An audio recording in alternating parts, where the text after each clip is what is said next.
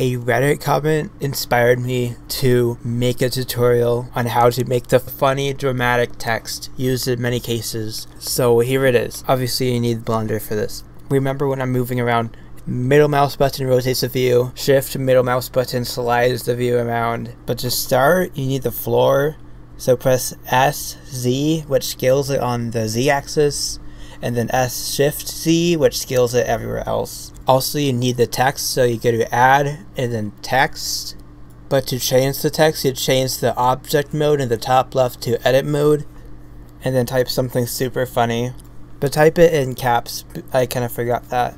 But then you go to object mode again, and on the right there's little tabs for the text options, and there you can find the fonts.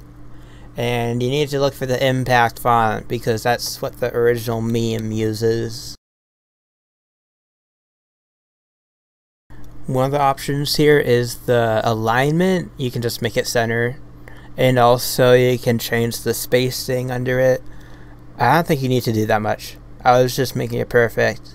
But it's lying flat, so RX rotates it X-axis, then it's G for grab, but press Z for the Z-axis. To make it 3D, you look for the extrude option and just make it a bit larger. Ctrl-Alt-0 puts the camera in your view, and then if you go to this like hidden tab, you can find lock camera to view, so you can just move it around easier.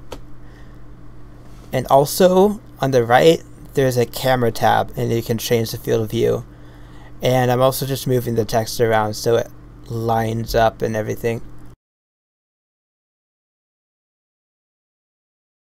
This part is fun. There's an icon on the top right for the shaded view, and turn it on cycles with GPU compute on, and everything will look better.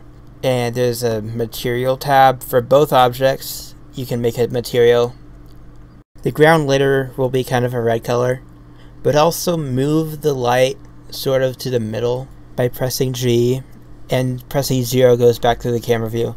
Adjust the materials so they look how they're supposed to, mostly with the metallic and the roughness sliders. If you find the environment tab, you can turn the strength to 0 to get a black background.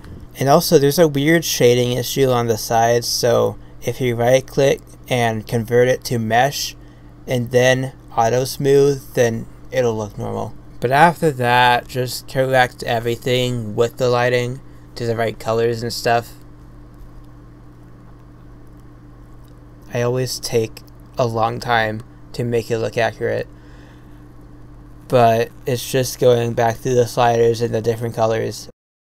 You can also change the light strength and its size. When you go to the top camera tab on the right, and set the time limit to like 10 seconds.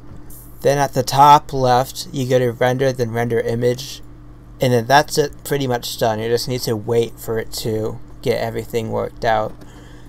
And then you go to image and then save, obviously. I know I didn't go through everything, but if you just ask something in the comments, I will answer, so I think anyone can do this.